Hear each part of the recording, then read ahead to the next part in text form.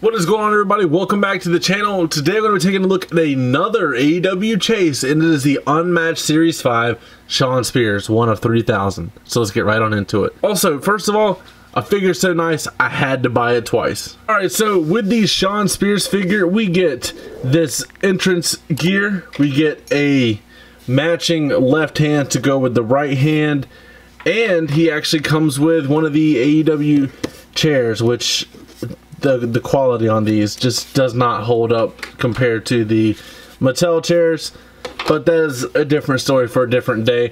Let's take this really cool entrance piece off. I think the hood is just a little too big, but it is what it is, and it does have the 10 on there to signify his perfect 10 gimmick that he had before coming to AEW.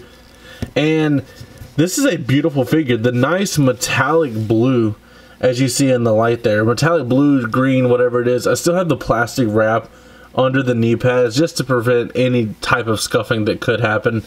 But this is a unique head scan. This is pretty much just like the other figure, except for the head and the lowers. Well, I guess the torso and the arms are the exact same, except, well, no, because the Unmatched Series 5 actually has a sleeved right arm. So we have a screaming head scan on the chase and a serious stern looking head scan on the regular release. I love both of them. I think it's two of Jazzware's best head scans to date. The tattoo work is still just as good as it is on the first one. He doesn't have any copyrighted tattoos, so they didn't have to juggle things around to make them look all distorted or anything. This is the Pinnacle gear, which you guys know from their Blood and Guts match, but here you have the Shawn Spears logo. It's like a Canadian flag, and it's interesting for sure. But you have it on this side and this side. The same white boots, except instead of gold, you have the silver wraparound pieces. This is just all around a beautiful figure, and look how good that head scan is. Like, you can clear as day tell that that is Shawn Spears. But this is a nice, quick and easy review because there's not much to it. You guys already know what the regular one looks like. So the chase is just even better. We'll do a couple quick size comparisons because I didn't do a review. I didn't do a review on the actual figure when it came out.